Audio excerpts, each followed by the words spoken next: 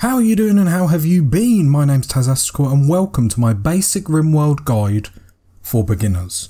These guides are basically just the basics to get you on your feet and learning, so people that are more advanced, a bit more experienced, you may know all these or you may learn a thing or two.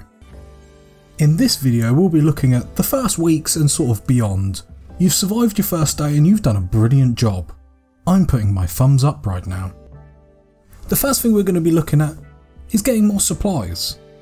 As you can see here and in the last episode, if you haven't seen it I will link them in the description, but we have our stockpile set up of goodness. Now if we click on some of these items, for instance steel, it doesn't degenerate. However, if we click on wood we can clearly see down here 150 out of 150, however it is deteriorating because it is unroofed. So that is going to be something we are going to sort out straight away. We have got quite a fair bit of wood, so actually we're going to use that to build one of our first structures, which is basically just going to roof and keep everything in here nice and tidy. 2 doors just to make sure everyone can get in and out nice and easy. So with all our work priorities still set up from last time, I have to check because it's been a while, we are going to set up some basic tasks. So we are about to use a lot of wood, so we're going to get them cutting wood. So we've got a few trees down here, going to cut a few more. And they're all in our immediate vicinity, so that's nice and easy, we don't have to go too far to be hauling them. What we are also going to do is just check the map for any other resources that the game has X'd. Don't really know why we start like that, I imagine there is a total logical thing, but we're just going to look around the map just to make sure we haven't missed anything, because it's very easy done. Once that's done, we're also going to mine some steel, which is another important resource early on. Here we can see a load of steel, so we're going to click the mine button and just highlight the areas. As we mine in, we'll be able to see more of the steel inside or some other goodness. Another material that's really important located here is compact machinery. If we see up here we have 30 components, and this is what the compacted machinery gives us. Components are really important to build such things as generators, wind turbines, coolers, we'll get to them in a bit, but important resource. So we'll set up a couple again. We don't want to overload everyone early on. After that, so we've queued that up, we're just going to let the game play just on the first speed. We've queued that up. The next thing and the most important thing that tricks people up is of course getting food. Because of our starting scenario, we start with survival meals, which last the longest and is the better out of all of the scenarios for the food that you get. Tribal you get food, but it runs out very quickly. And naked brutality, well, you're naked, so there's no hiding any sausages there. So for food, we have sorted out our farming, which is really good. So that will be growing and naturally done. If we look at the work tab, we can see that that's prioritised here. So that's going to be the first thing that she gets up to, which is going to be really nice. However, in anticipating that there might be a panic getting food, what we are also going to do is find the harvest tab. And these bushes here, if we click on them, are a berry bush, so they grow. They're just a natural resource that will keep regrowing unless they are burnt down. They might get eaten by the wildlife, so it's good to, get them around. It's also worth noting that this is hill root and this is like your herbal medicines, but we'll get onto that down the line. For start, all we're going to do is basically go around and harvest any of these berry bushes that are right next to us. What we are also going to look at is hunting. So we're going to see if anyone's got hunting set up. And Bowman has, and what a delightful name for what we want him to do. And Bowman also has a rifle. This is very important that anyone that is set to hunting will not do hunting if they don't have a weapon equipped. A ranged weapon to be precise. No one's going to go out like Rambo with a knife in their mouth and start killing deer. It's just silly. So how do we set up hunting? So he's got one on here, but he doesn't seem to hunt. So what we need to do is go down to the wildlife tab, and this load of information comes up. Don't panic. So the first X is basically you tick on any creature that you want to send your people to hunt. The second one is if you want to tame, and you can get them animals as pets, We will address that down the line. For now, don't worry. This is the one that's really important, the percentages here. The percentages that they give here is the chance that this animal may fight back. So as we can see, the wild boar has a 0.5 chance that it may attack on being shot. If it is in a group, the whole group may attack you as well. So it's very, very important to know. Predators, don't hunt, just avoid. The only things that you want to avoid are predators that normally have this little icon. So we've got a grizzly bear and a lynx, and boomerlopes. There's boomerlopes, boomer rats. Don't bother with all them sort of stuff. In one of my playthroughs, one of them naturally died and we still tried to butcher, and everything got blown up. Just ignore. They do have a very good purpose late game, or mid game you can argue, but we will address that later on. What we can see here is that wildlife in this affinity that won't attack is turkeys, hares and rats. So turkeys are going to give us the most meat, so we're going to set 2 to be hunted. So when Bowman gets up, first thing he's going to do is hunt. So he's going to go from left to right on priorities, nothing to put out on fire, no patience, doesn't need to bed rest because he's not injured, that's basically just if he's injured. Basic is just turning switches, which is down the line, and so he's going to straight away hunt, which is going to be lovely. Now I hear you say, is you've got all that set up, but where are they going to put them? Because if they put them in here, because it's not refrigerated, it will degenerate, and then you're in the same problem that you were in a moment ago. So what we are going to do is build a very, very small freezer. So we're going to do something very basic. We're going to build something like this. The reason why we've done this is because you want to create a sort of airlock. This is not the most efficient, this is just something really basic just to get you started on your adventure. What we're going to do then is just put one cooler in, which requires a space in the wall, so that wall gets deleted and a cooler gets put in. Of course we have no power for this cooler, so we're going to go power. Now if you go wood fire generator, you will have to cut wood as you go. Fueling the wood, if you want your colonists to do that automatically, you need to make sure the haul skill is 1 or is a very high priority, because that will be the skill they need to refuel it. So if I left it like this, I would have to manually click on that generator each time I wanted to refuel it. However, what we are going to do is we are going to build a wind turbine. So again, there are more optimal ways to put it. A lot of people on their farms like to do it like this. I think we'll actually do it like that, you know? And you want to make sure it's not near cliffs, because if that will block the airflow. So it generally shows you in the area that it needs clean, which is an optimal place to put a farm. Perfect. So as you can see, our freezer is beginning to be built.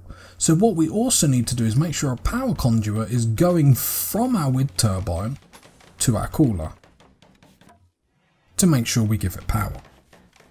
We're also going to put another stockpile within this freezer to let everyone know to not put the turkey in here, but to put it in here.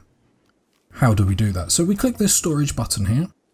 I'm going to clear it all just because it's easier for me just to see everything. So we want everything unticked apart from allow fresh. We're going to put priority high, preferred, because as we see this stockpile, if we put that to normal, if there is any copy, so for instance, this has allow fresh, this has allow fresh. Because this priority is higher than this one, it will automatically go here first. Once this is full up, it will go there. So we are going to basically tick all the meals, allow fresh, we don't want rotten, corpses, animal corpses. So all animal corpses will go in here, and all meals will go in here, which means they will be refrigerated. Once they build the walls, then they will automatically roof the area. If you're concerned that, hang on, a roof hasn't gone up, we come into this one here, and we build a roof area. And then your characters will automatically build a roof over that. If you're not sure if there's a roof area, you hover your mouse over the room in question, look over to the bottom right hand side and it will say indoors, and it will give you the degree to the temperature of what that room is, which is important for not only the freezer but making sure your colonists are not too hot, not too cold, but we will address that at another time. But keeping an eye on the temperature of the freezer is important because that one cooler might not be able to do the job. As well as if this wind turbine cuts down because for whatever reason there's no wind, the cooler will not be given the electric that it needs to be able to function. Later on you can research stuff like batteries to help around this, but we won't be addressing that yet. So as you can see, everyone is getting on just fantastic. And now the cooler is built, so we want to click on this cooler. Currently the cooler is trying to keep everything to 21 degrees, which is not good for a fridge.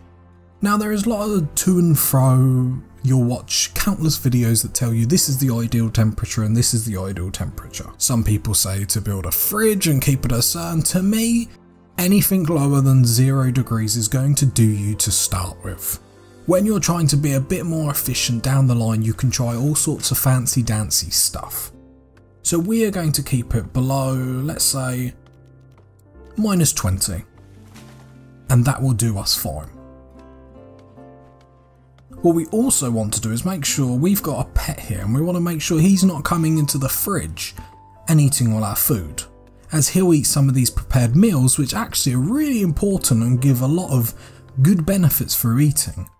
If our colonists eat raw food, they will get a decrease to their mood, which we really don't want.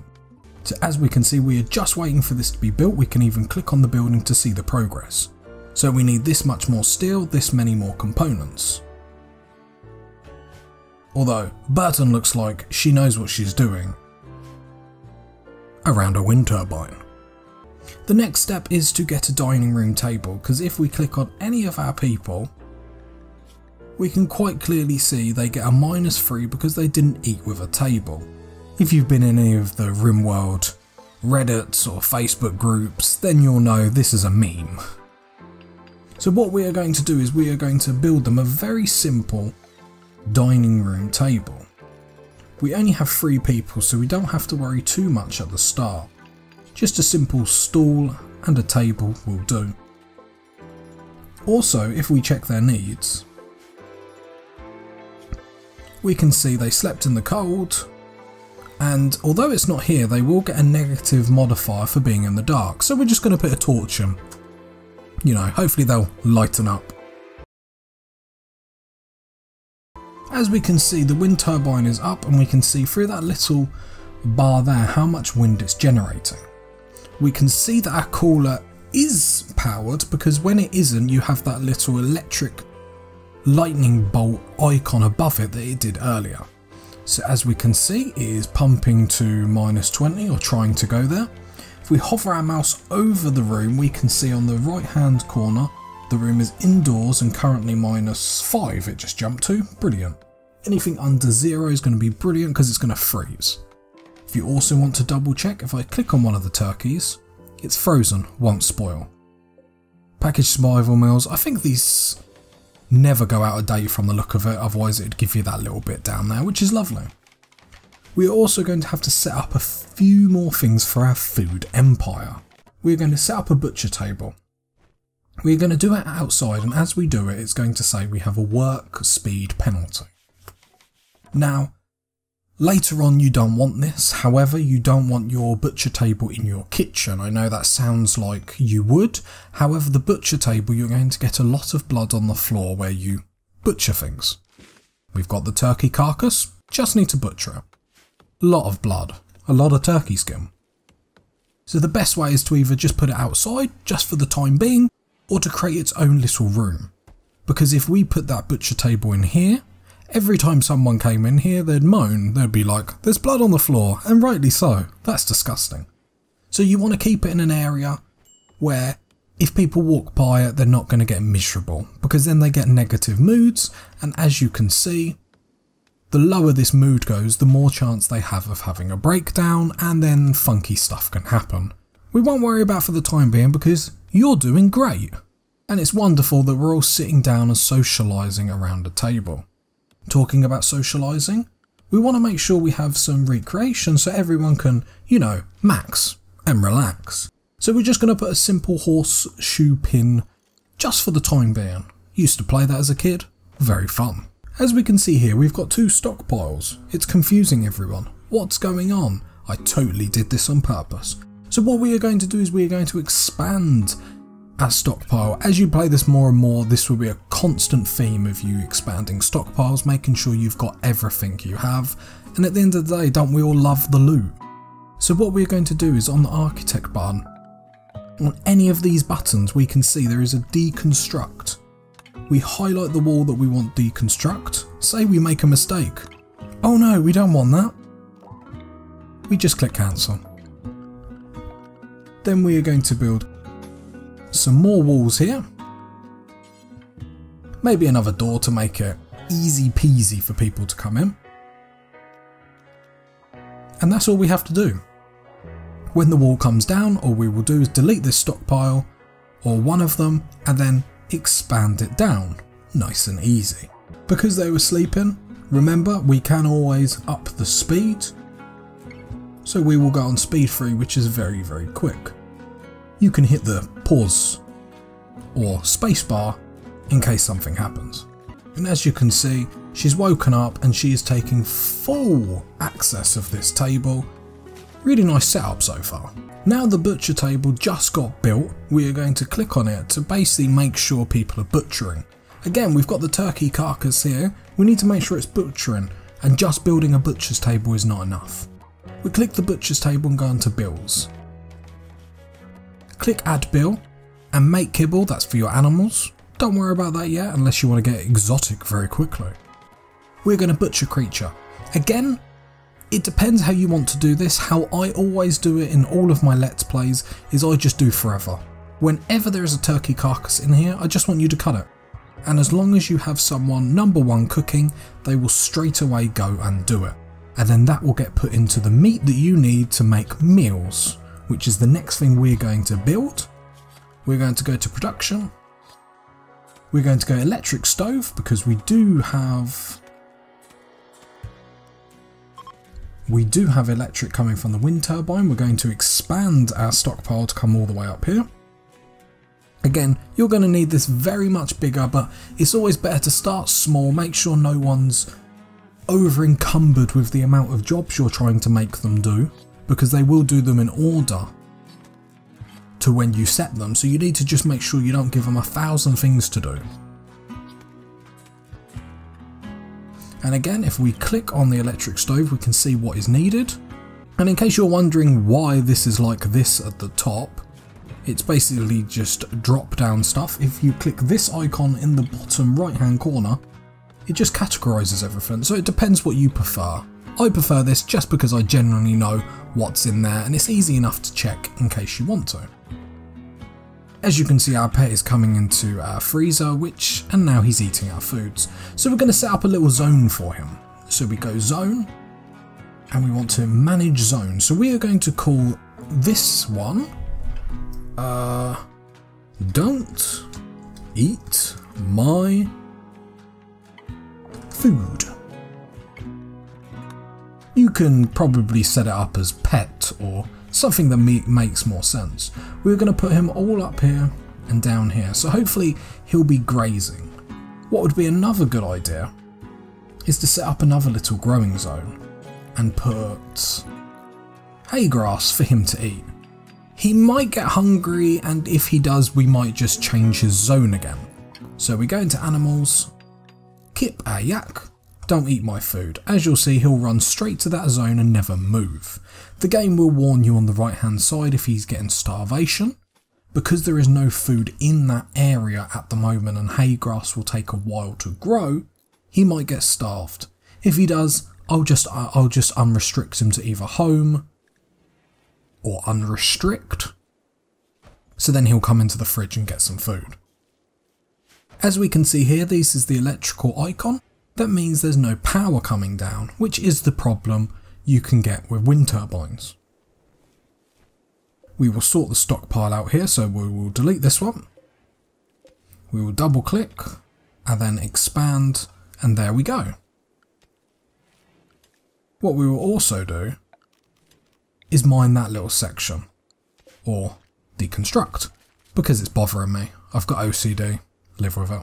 Last but not final, for Rimworld at least, is a research bench. Research benches are really important. We'll also put a lamp in here because otherwise people will be in the dark and they'll get a negative mood modifier for it. We want to get a research because if we click this research tab, the green bits are the ones that we've already got. Depending on your starting scenario, you may have more, you may have less.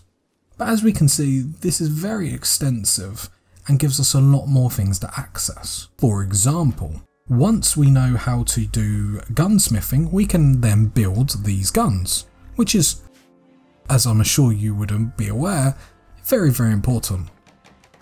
You got to get the gun show out.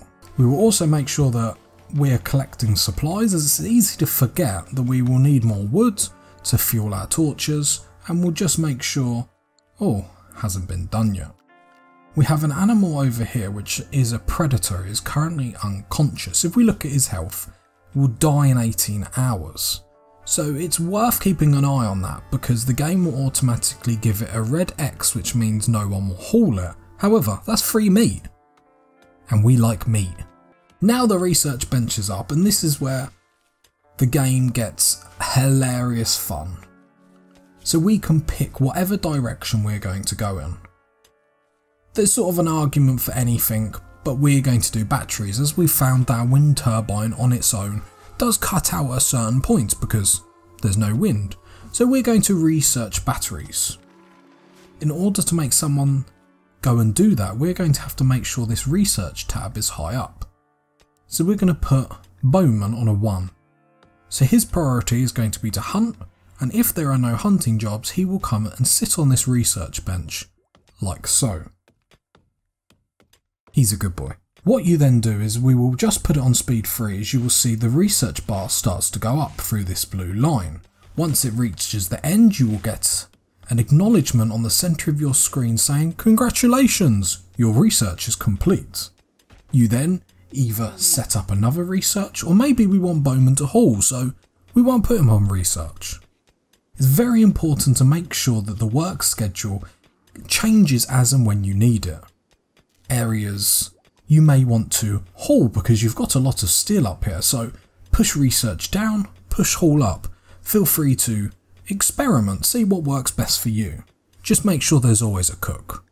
So what we are going to do, we are going to get a battery room ready.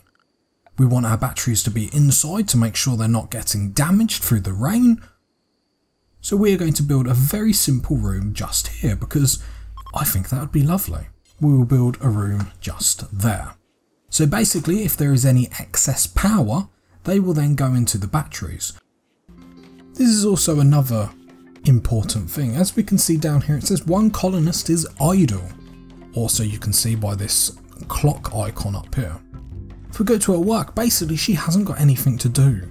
So we can either give her more tasks on this bar, or make sure that we've got growing or plant cutting to do. What we will do is we will add mining, so if she's really bored, she'll mine after everything else. And we will just set up a few more orders just to make sure she's not getting bored. We want to make sure they're earning their food. So we will mine a few more steel and some machinery here. Again, you can click on anything to see what it is. Plasteel is a really good material, but we won't want to worry about that early game. We have seen that our kitchen is up, or the stove is up at least. Again, like the butcher table, we need to go into bills, add bill, and then pick the meal that we want. Simple meal, you only need one thing. Fine meal, you need 2 things, and a certain amount of levels to be able to do it as well. You can always hit these icons and they always tell you what you need. That many ingredients and that many vegetables. So we want simple meals. We are going to set, we don't want this to do forever because we want to make sure our cook is doing other things. So I really like do until you have a certain number. We've got 3, so let's say do until you have 12. So that's 4 meals which can last a couple of days. Not 112, that's a bit too much. And then what we want to do is at a certain number, we want you to unpause. So we will say 5. So the cook will cook until we have 12 meals, and will not cook again until it drops below 5, or at 5. It sort of says it there, so my mistake. You can also click here to make sure what meat you want, what meat you don't want. Human meat is automatically X'd. If you are playing as cannibals, then you might want to tick that. But be aware, if one of your characters doesn't like eating meat, they will get very miserable because you don't want to eat your nan. And then we can see there Burton goes straight to it because it is number 1 on her task. We can also see, and this is a possibility, the wild animals can become tame. Now we've got a boomerlope, which I did say about we don't want to hunt because these sacks on their back are explosive, as we see here, milk fullness. And it will be very interesting what they give us.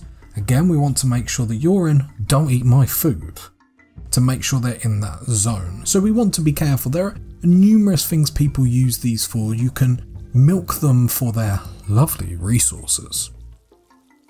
Or what people do is train them to attack invaders because they will then blow up. And there we go, congratulations, you've researched your first thing on Rimworld. We've got batteries. You can click the research screen here, but be aware, your colonists are still moving around while it's on this screen. So what do we want next? The world is our oyster and we can do whatever we want. I think we're going to do smithing, not because it unlocks much in itself, but it gets us to a machining, and this is where the fun is. You can also do solar panels, which are solar panels. In the day they will absorb the rays of light from the sun and power your base. I'm not saying smithing is the right thing to do or the wrong thing to do. There are lots of things that you can try out and find what works for you. However, do be aware that the game is progressing. As you get more rich, as in your base, more colonists, the game will attack you with more and more people. So don't be too relaxed on the research, get it done early. Then we are going to just make sure we've got batteries. We're probably going to go a bit OTT with batteries, but we're going to build 4 of them. Going to make sure a power conduit is going down the bottom. That's probably a bit too much, but we want to make sure it's all connected. Again, this is a very basic guide for setting up electric. You can be a lot more efficient and fancy dancy. Just make sure your power conduits are always up.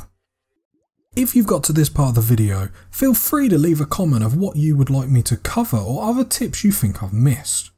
Like and sub for more of my beautiful voice. And I shall see you next time. Bye.